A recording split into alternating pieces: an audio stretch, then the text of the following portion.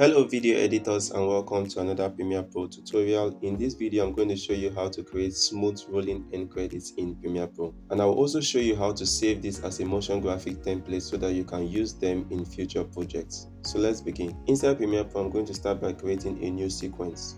So I'm going to select this icon over here, new item, and select sequence. For the smoothest rolling effect, I would highly recommend using the same settings for the sequence as the sequence from the movie you want to add these end credits on. So for this example, I'm going to use ARRI 1080p 25 and hit OK. Next, let's select the type tool here, or you can hit T on your keyboard to select it. Then I can just hit somewhere on my keyboard to start typing. In this case, I'll type best movie ever. Next thing I'll do is to hit my selection tool over here and move over to my essential graphics. Under text, I'm going to search for the Roboto font and select Roboto Black. And now we can align this our text in the project monitor by waiting for a red line to make it snap at the center over here. And if you don't see this red line, you can select this settings icon and scroll down to this snap in program monitor and select it. In the next step, I'm going to select this text and duplicate it by hitting Ctrl C to copy it and Ctrl V to paste it. And you can see over here that we have two copies of the same text. I'll select the one on top and drag it down, and then I'll resize it, and then I'll double click the text and change it to something like directed by. Okay, I'll select it, and then I'll change the font style to Roboto Light. Let me increase the scale a little bit.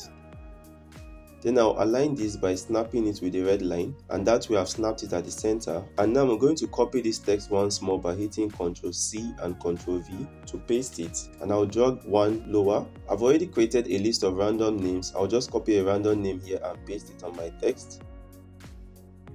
Come back to my text here, double click it and hit Ctrl V to paste my random name. And now I can select this and increase the font size and change the font style to bold, and again I'll center align it with a red line. And now we've added 3 lines of text, as you can see in the essential graphics panel over here, and these layers are all inside a single essential graphics item, as you can see on the timeline over here. And that's important to understand because the roll effect will be added to this essential graphics item, which basically is a collection of all the layers inside. And let me show you what I mean. For example, if I deselect the text layers by clicking in the blank space below, we are in fact selecting the entire essential graphics item over here. And now we have the option to enable roll, and enabling this option gives us a scroll bar here at the side of the program monitor. And if you like, you can also set time for pre-roll, post-roll, ease in and ease out. For now, it's important to understand that enabling the roll feature here will automatically add a roll to all the features that are included in your essential graphics item. So let's do a quick playback so you can see. And now the speed of the roll is dependent on the content and the length of the graphic item on your timeline, which means that if I go longer, the roll will go slower,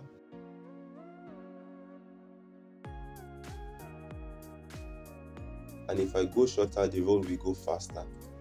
Okay, so now you've seen the basics. In the next steps, I'm going to show you how to add more text with different formatting, and I'm going to show you how to add images, and I'm going to show you how to make the roll a bit smoother. So now I'm going to begin by adding some more text with different formatting. And to do this, you need to move to the point where you want to add the text, or else the screen will jump up and down while editing the text. So you need to select this portion over here when you want to add your new text, and select the text above and hit Ctrl C and Ctrl V to paste and drop it one track below. So I'll move over to my names over here and copy them.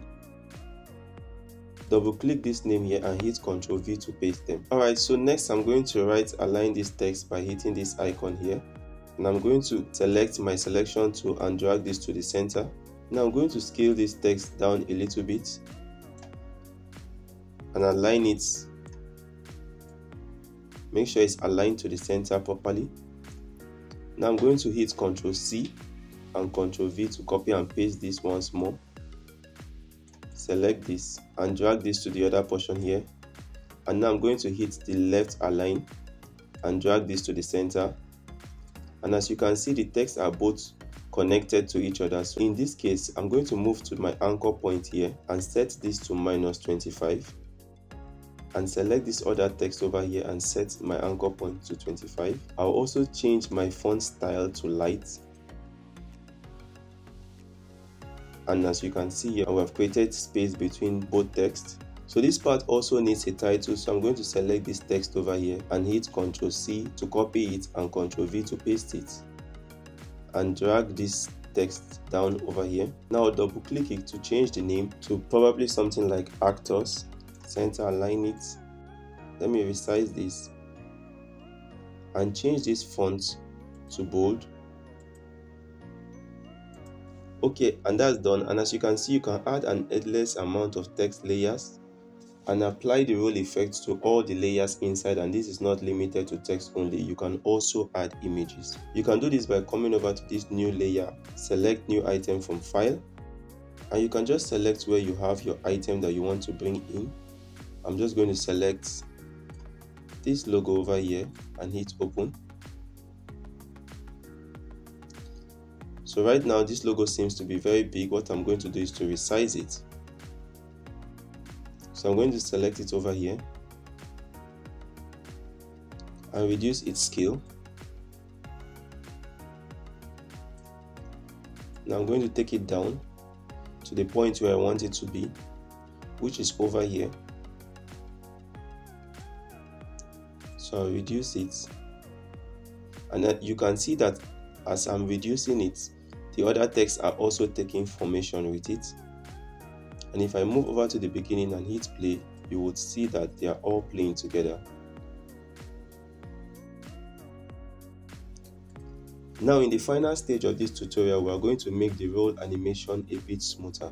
The first thing you can do is to select all the text from here and scroll down and reduce its contrast. So I'm going to change the white from being all white to be a little bit gray and hit OK.